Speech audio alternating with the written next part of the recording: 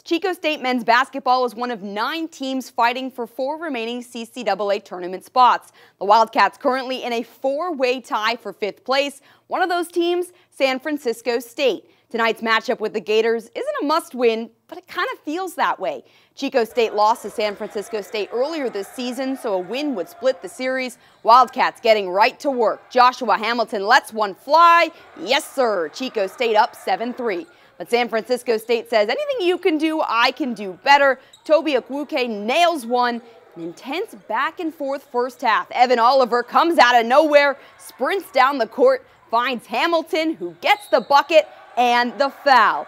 Gators have a killer defense too. Trey Taylor goes up but is denied by Caleb Oden. Wildcats led 28-27 at the half. They were chasing the Gators all second half. San Francisco State never led by more than 7 points, but Chico State couldn't catch up. Wildcats lose 64-60, their 4th straight loss. The CCAA tournament hopes looking bleak, but not impossible.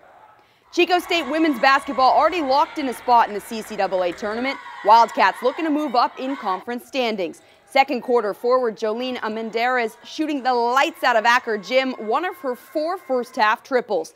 Meanwhile, Chico State made just one. Here it is from Zane Duckett, a beautiful shot, but very unusual for the Wildcats. They trailed 31-29 at the half. Third quarter, Bailey Jones drives inside and gets the reverse layup. Wildcats up 51-46. The Gators chomping away at Chico State's lead. Mireille Gomez kisses it off the glass. Suddenly, San Francisco's back on top. It was only a matter of time before the Wildcats' threes start falling, though. Here's Miley Martinez. And if that wasn't enough, how about another? Swish!